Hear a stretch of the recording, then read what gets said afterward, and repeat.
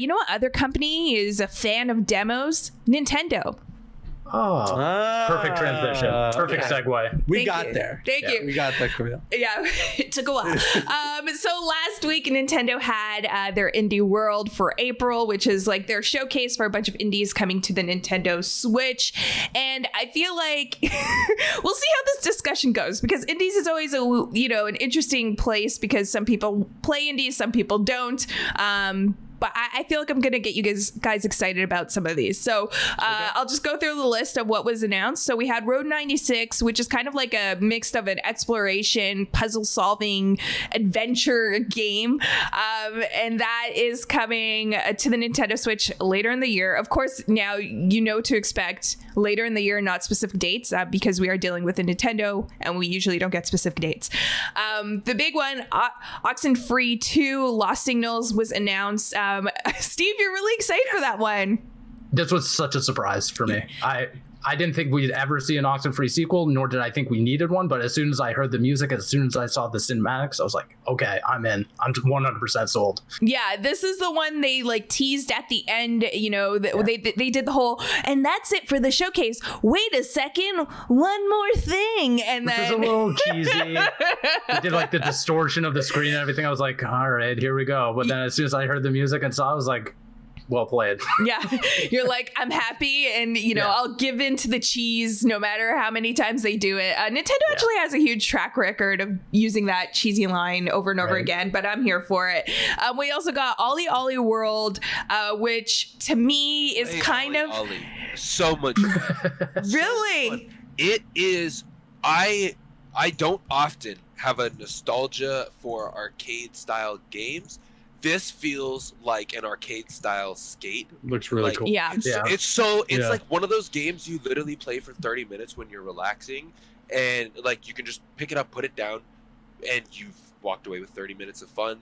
I've ended up playing it for hours and hours, but it's really just like, it's a well done game for how, I guess, like, not low effort, but you know what I mean? It's like you would expect it to be a lower quality game, but it's not. It's right on par with a lot of their other indie titles. That's my little piece about Ollie Ollie. No, it honestly, this looks like it's a mix of Adventure Time, animation, which like I'm a huge fan of Adventure Time, so I'm already on board with that. I love skateboarding, can't skateboard very well, but I mean, in game, hopefully I can.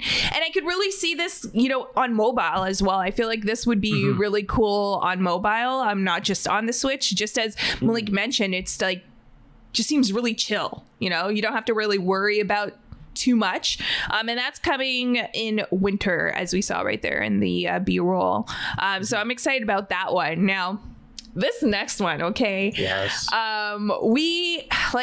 Firstly, this is going to hit on your nostalgia. You're going to be thinking about this as we finish up the SQUADcast later today. You're going to be thinking about it when you go to bed. You're going to be thinking about it tomorrow, just because it's so long overdue. They announced Teenage Mutant Ninja Turtles Shredder's Revenge. And this is like a beat 'em up, like Turtles in Time. This is something that is long overdue. It's kind of like homage to like arcade classics.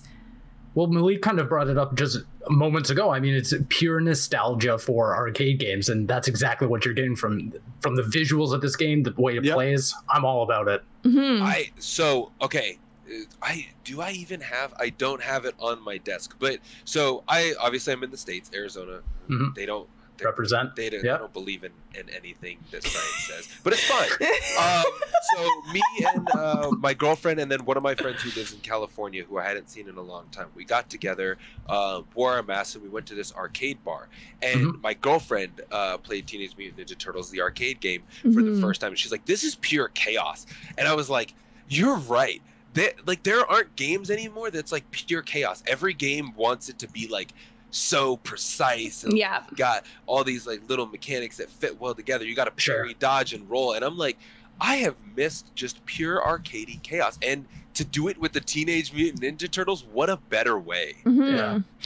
I mean, we kind of got that with Battletoads last year. Yes. That was like the closest we've gotten to it in years, in my opinion, anyways. I mean, there was Streets of Rage 4, but I don't really have a tie to that series, but Battletoads was fun, but And then the re-release of Scott Pilgrim as well. That's true. Yeah, right. Yeah, That's like a really good beat 'em up as well. But yeah, go ahead, Caboose. I was just gonna say, it just goes to show that like there's still always a place for these kinds of games. You know, like it doesn't matter like if they feel old. It doesn't matter if they feel dated. If they're just side-scrolling beat 'em ups, people will always want to like jump in and play games like these. Mm-hmm. You know? And I'm gonna talk about another game that I feel like was a throwback, and this was a game like I was like, what is like great, but I didn't even think Nintendo would go there. And this is the House of the Dead remake.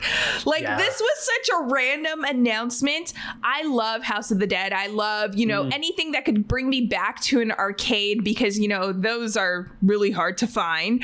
But this is just a game that if you've played a shooter in an arcade, you've probably played House of the Dead. Absolutely. Yep. Right. So 100%. Yeah. But it's interesting because Caboose, you mentioned like people should realize there's a place for these games. And when I was thinking about it more, when I saw Battletoads and I saw House of the Dead, I was like, Nintendo's doing something right. And like with the Joy-Cons, why can't we see more shooters? Like, why can't we see a Virtual Cop? I mean, I would love a Virtual Cop remakes on the Nintendo Switch. I think that'd be really interesting to do. Just bring everything that they got at Dave & Buster's and put it on the Switch. I mean, we're not going anywhere, really. We're all stuck at home, so. Exactly. Well, and Camille, you brought up like how you didn't think Nintendo would go this way. I didn't either. But when you compare like Resident Evil to like this seems more like a Nintendo thing. Yes. It's super arcadey, not really horror scary. You're just shooting zombies. And it's so cool to see Nintendo doing this stuff and actually branching out, like going beyond their brand a little bit this year. Mm-hmm. Yeah, and I mean, if Nintendo could partner with more like arcade titles, just bring it all to the Switch, I will be super happy. I'm pretty sure we'll see people customize, like do custom cabinets to put their Switch in and make it like a real thing. That'd be so cool. Wouldn't that be cool to see? I think so. Like Nintendo bring back. No way that someone's not making that. I would love that. That'd be super cool. Imagine if they brought back the Simpsons arcade game. Oh man. Oh, okay. That'd be fun. Camille, wait, hold on. I thought Camille wasn't down for that. Yeah. Yo, no. Got me worried.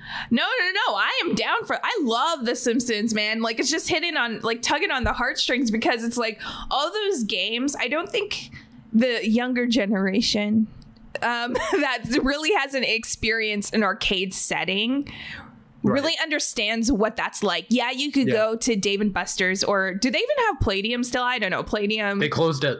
Oh, they closed it. Or 2019, I think. Sad. RIP Stadium. But, I feel like it's really hard for the younger generation to understand what that culture is like, unless you go to like Japan, and even there, arcades are closing down.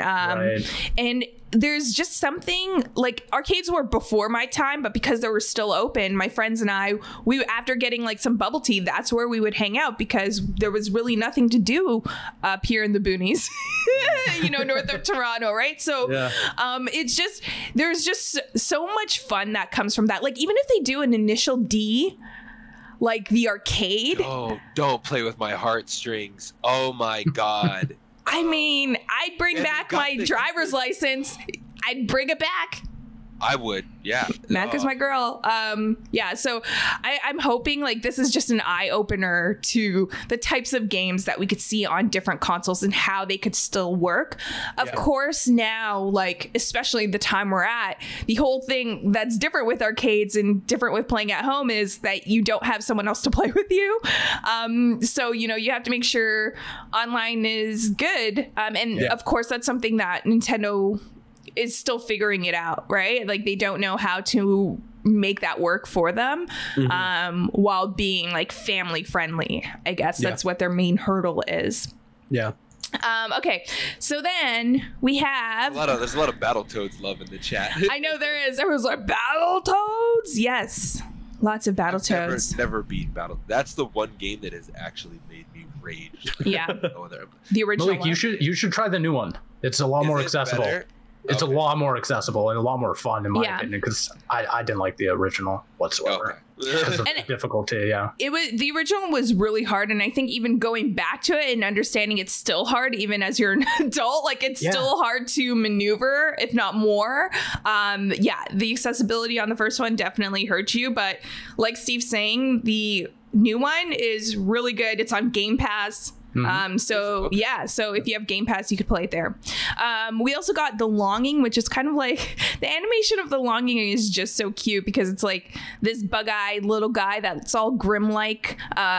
So pretty much like the main character Shade, you have to wait 400 days for your king to awaken. And while you're waiting, you explore like dark caves and compete with you complete time-based puzzles and collect items and stuff. So it's like a cute little game, which a lot of them in this indie world is cute because it's coming from indies. So you're going to see a lot of different things.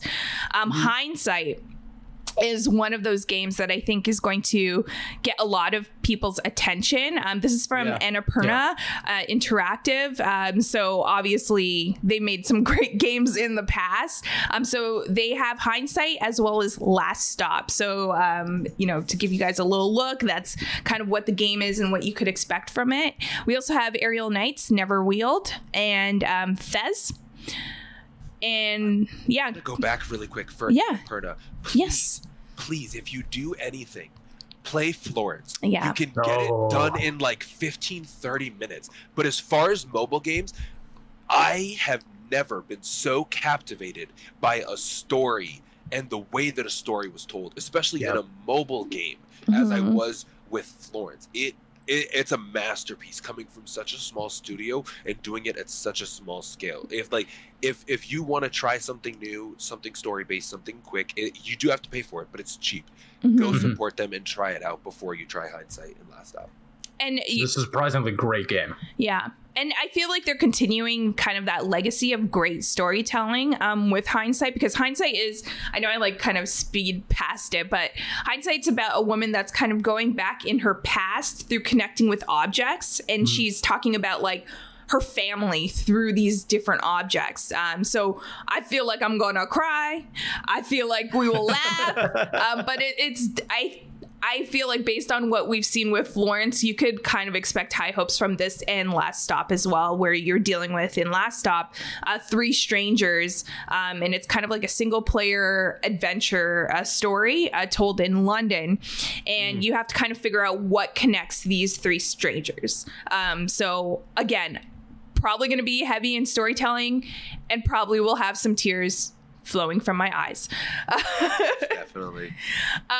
We have There Is No Game, Wrong Dimension. This is kind of like a cute little animation style.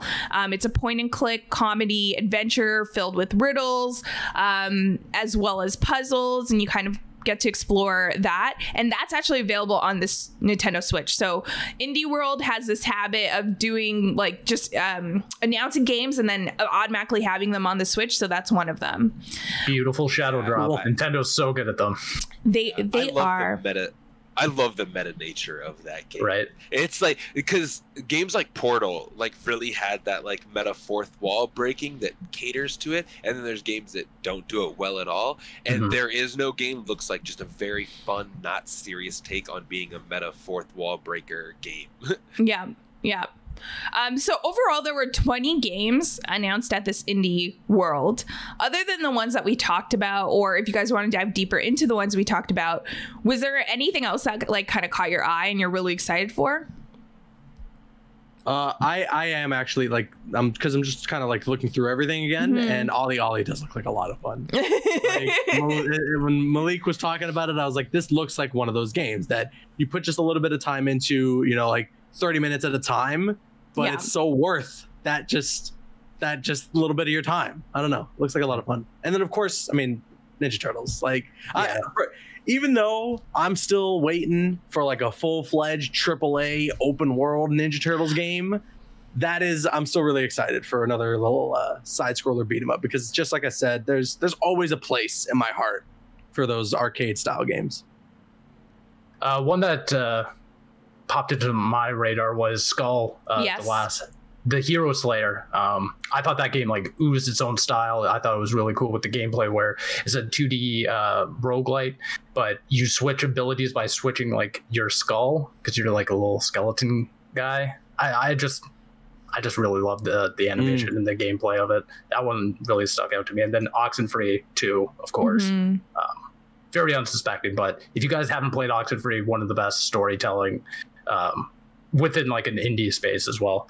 And I just wanted to point out, like, props to Nintendo just for being like this indie house. Yeah, like they're playing to their strengths. They know they can't compete in like the AAA space by bringing in all these like major AAA third-party studios.